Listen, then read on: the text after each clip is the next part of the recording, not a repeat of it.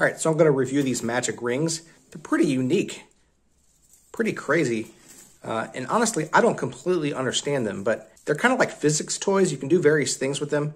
But here they are in a flat fashion, and this is how you generally want to store them or travel with them. But then if you kind of let them unfold, it'll turn into this sphere type object, which you can kind of push in and out like this. And if you want to make it flat again, you kind of push on it and spin like this. It turns back flat.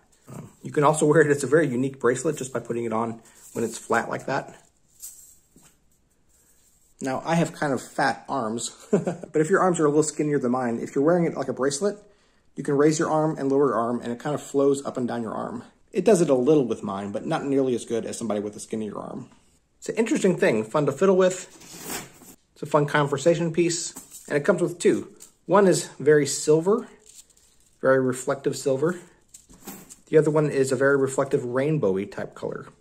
They do the exact same thing, so you can, of course, turn this one into that spherish shape as well. Kind of spirals out. And this one actually folds up by, once again, pressing down, but spinning in the other direction. So if you want to do it at the same time, you actually press down and spin in towards each other. Like I said, fun to play with, fun to fiddle with. If you like physics toys and those kinds of things, like science toys, this would make a great addition. There's a link in the description. If you order through that, I get a small commission. I would greatly appreciate it.